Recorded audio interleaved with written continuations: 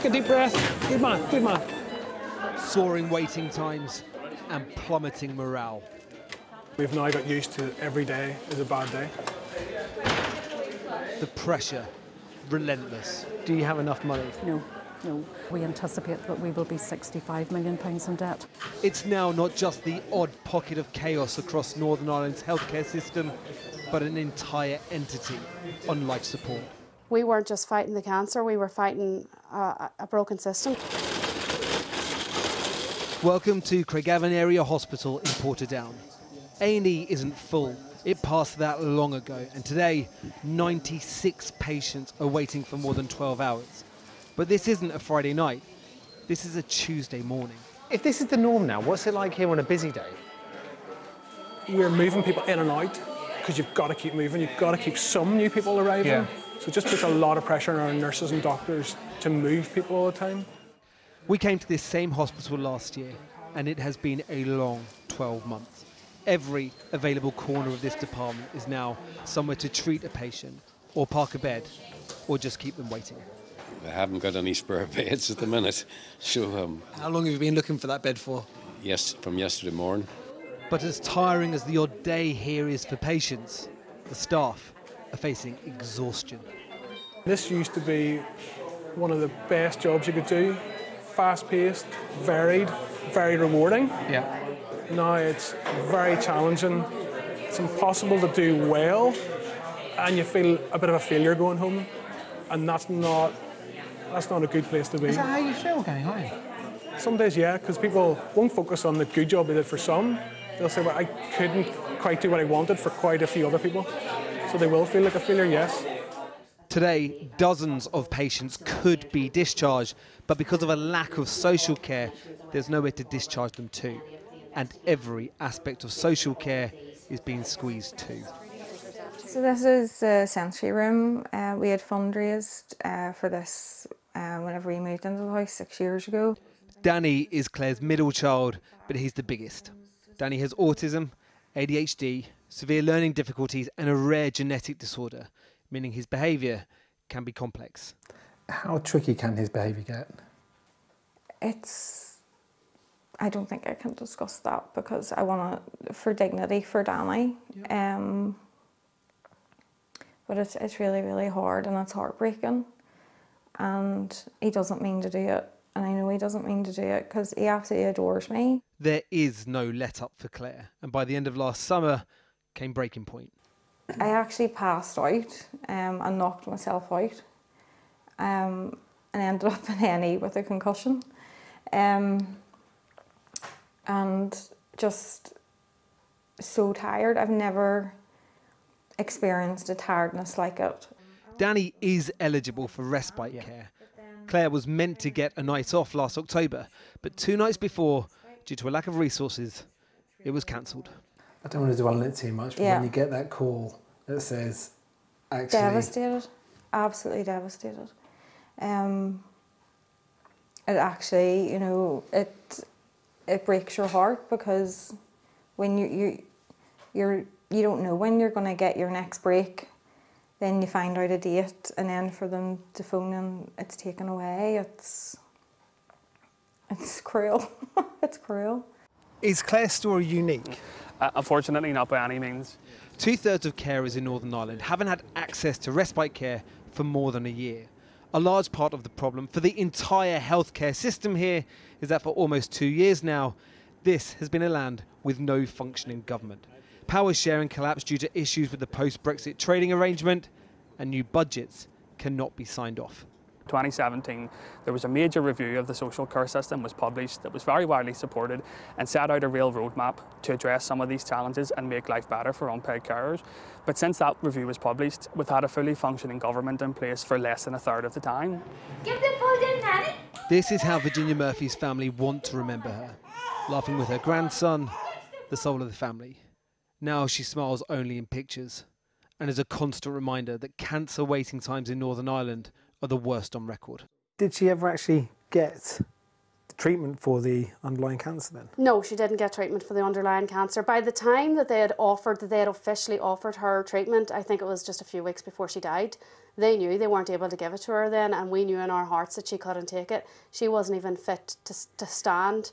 It's very hard to speak about my mum like this because it's not the way I want to remember her, but she was emaciated. There is an additional problem native to here in Northern Ireland, a problem the healthcare systems in England, Wales and Scotland don't have to contend with, and that is, well, that I'm no longer in Northern Ireland. In those few borderless steps, I'm now in the Republic of Ireland, and here the healthcare system is experiencing the same problems to the same extent, and salaries can be higher. There is competition for healthcare staff right on Northern Ireland's doorstep. So have you seen staff move to jobs in the Republic? Yes, that's happened. It continues to happen. Let's say by some stroke of miracle, all of a sudden there was a deal struck and we have the executive back up and running this time next week. Do things get sorted straight away? No, they don't. That will take some time, but I think it would certainly give us, as a system, hope that things could be resolved. And I think then would help us really plan what the future of NHS Northern Ireland would look like. And do you need that big systemic change? We do, yes. Health and Social Care Northern Ireland say the situation in emergency departments is reflective of the current pressures across the entire health and social care system, with demand for care outweighing existing capacity, which has been hampered by budgetary pressures and uncertainty over a number of years. For Tom Black, his budgetary pressures are immediate. A GP for 35 years, now funding his costs, like receptionist pay, with overdrafts. And for the first time ever, he's taken on private, paying patients. I'm furious that I've been forced into this at the end of my career. And also a little embarrassed that I'm, to some extent, compromising the values that I've had for all that time. But you know what? I didn't have a choice. They didn't give me a choice. The alternative is this practice closes, my patients suffer, and... Would it really have closed if you hadn't have done this? Oh, this contract gets handed back. Within 6 months, done. Tonight, the Northern Ireland Assembly still isn't sitting. Patients continue to wait. Well, earlier I spoke to the Conservative MP Robert Buckland, who's chair of the Northern Ireland Affairs Committee. With the health service in crisis, thousands of striking public sector workers and no devolved government, I put it to him that it's up to the UK government to do something about it. Well, look, if this current situation carries on and weeks become months again, clearly action from here is going to be necessary, but it's complicated. The UK government is really hedged about by the need to pass legislation every time there's a change, and that's what we've been doing today in delaying the election period even further. I hope that in the next few weeks we can see a functioning executive, because the health service in Northern Ireland is facing the perfect storm. You say that you're hidebound by the problems of legislation.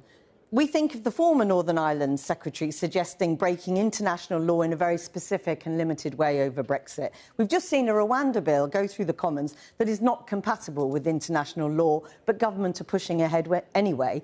Why can't you break the law to get money to these workers? Perhaps you could break it in a specific and limited way here too. I really think that's a facile comparison. You've got it wrong in terms of Rwanda, and you've also got it wrong in terms of the comparison you're making. What we're talking about here is the need for the lives of the people of Northern Ireland to be improved. Ultimately, that should be the responsibility of the devolved Assembly and Executive at Stormont. And it is time now for the institutions to, after 26 years, to be able to bed in, not be so dependent upon personalities and the sort of problems that we see in the last 2 years, and get on delivering for the people of Northern Ireland. We've got a £3.3 billion offer here, which not only deals with the wage question, but also offers, I think, a really positive prospectus for investment in public services in Northern Ireland. But just to be clear, that £3 billion goes nowhere.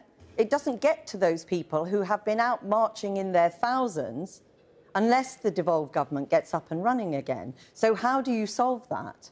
Well, the solution lies in the hands of the politicians of Northern Ireland, which is why today on the floor of the House of Commons there was a proper debate. Sir Geoffrey Donaldson spoke powerfully, I thought, in a way that I think can lend us some encouragement that clearly there is a mindset in the DUP that wants to make things work and wants to see Northern Ireland institutions up and running. We've got to encourage that positive sentiment and see it translated into action. How long do you give the DUP, who have been refusing to go back into government? Well, look, I think we're coming to a moment now where we do need to know one way or the other. I don't want to start putting my hobnail boots through negotiations, but I do think that if we don't hear in the next few weeks, then really a different approach is probably going to be needed. I've said before, we can't just go back to traditional direct rule. That has political implications that I think are very serious for everybody across the communities of Northern Ireland. Let's try and make sure that if there isn't a political solution, that the pay claims, that the wage settlements are dealt with, and that at the very least we can give some support to hard-pressed public workers in Northern Ireland. And just finally, Sir Simon Clarke, one of your colleagues, says you and your party are at risk of extinction if Mr Sunak isn't replaced. Is he right? Look, Westminster bubble talk by one MP is of very little interest to the lives of the people out there. Rishi Sunak's got a job to do. He's getting on with the hard work of leading this country. He's got a plan. He's dealing with inflation. He's got a clear path forward. I suggest that all colleagues get behind the Prime Minister, and that's the best way we can deliver election victory. Robert Buckland, thanks very much for talking to us. Thank you.